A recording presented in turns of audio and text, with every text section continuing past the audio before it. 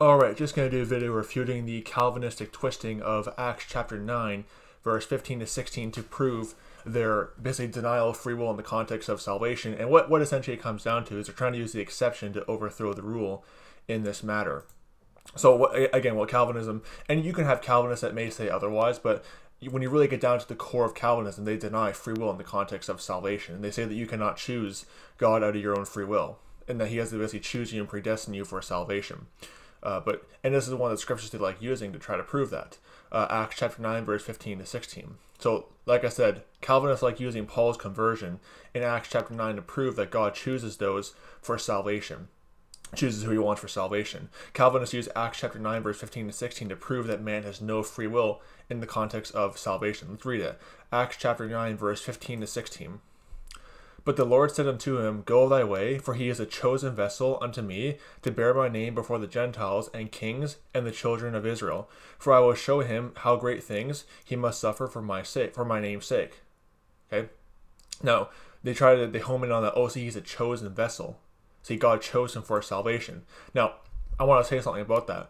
Paul was indeed chosen by God to be an apostle to preach to the Gentiles, but that doesn't mean that Jesus Christ chose Paul for salvation in the context of God choosing some for election and others for damnation. That's not, see, what they're using is that they're trying to use that to try to prove their point, but they're missing some key elements of what's going on.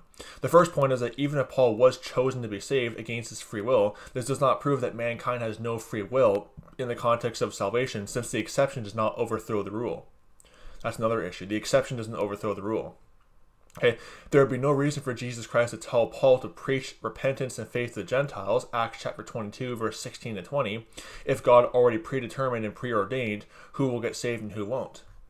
You know, if you are chosen for salvation, what's the point of even preaching the gospel then? There would be no reason for Jesus Christ to command Paul to preach repentance and faith to the Gentiles. Repentance towards God and faith towards Jesus Christ, Acts chapter 20, verse 21, and Acts chapter 26, verse 20, is the free will choice of the unbeliever. Jesus Christ upbraided the cities for not repenting, which presupposes they could have repented but chose not to. Matthew chapter 11, verse 20. Matthew chapter 11, verse 20. And then began he to upbraid the cities wherein most of his mighty works were done, because they repented not, as if they could have done otherwise. Jesus Christ laments over Israel rejecting him, which presupposes they could have accepted him, but obviously chose not to. Matthew chapter 23, verse 37. Matthew chapter 23, verse 37. O Jerusalem, Jerusalem, thou that killest the prophets, and stonest them which are sent unto thee, how often would I have gathered thy children together, even as a hen gathereth her chickens under her wings, and ye would not. Ye would not. You see, he's blaming them for not repenting and believing and accepting him as their Messiah. Luke chapter 13, verse 34. O Jerusalem, which killest the prophets, and stonest them that are sent unto thee, how often would I have gathered thy children together, as a hen doth gather her brood under her wings, and ye would not. He's holding them accountable. Men are held accountable for their actions or failure to repent and have faith, which presupposes they have the ability to choose one or the other. Otherwise, God would have no reason to hold them accountable for something they have no control over. Luke chapter 14, verse 17 to 18. Luke chapter 14, verse 17 to 18. And sent his servant at supper time to say to them that were bidden, Come, for all things are now ready. And they all with one consent began to make excuse. The first said unto him, I have brought a piece of ground, and I must needs go and see it. I pray thee, have me excused. Interesting right there. See, they're refusing to hearken to his will. Reads it right there. And I understand it's a parable, but it's proving the point that you have free will to choose repentance and faith. And he's holding them accountable if they don't. Why? Luke chapter 19, verse 14.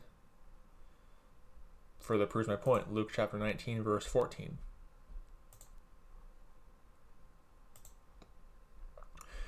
But his citizens hated him and sent a message after him, saying, We will not have this man to reign over us.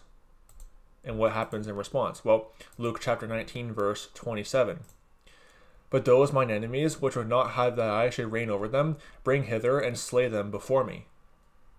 They're held accountable for their own actions. But you see, Calvinism essentially denies it. And that you can have Calvinists that will try to play little word games and try to say otherwise, but any true Calvinist will say that there's no free will in the context of salvation. But we see here otherwise, that God is holding man accountable if they don't repent and have faith. Also in Matthew chapter 17, verse 17, Jesus rebukes those for being faithless, as if they could have done otherwise, but failed to do so.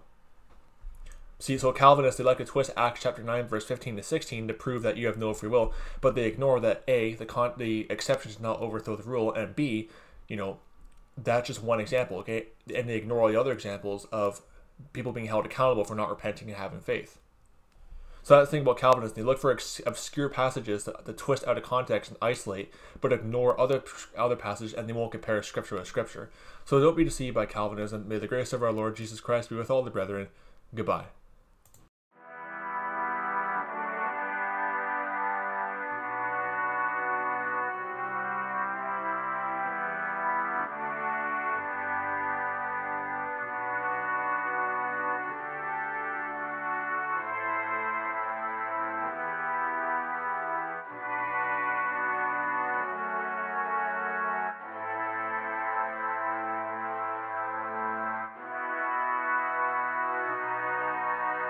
You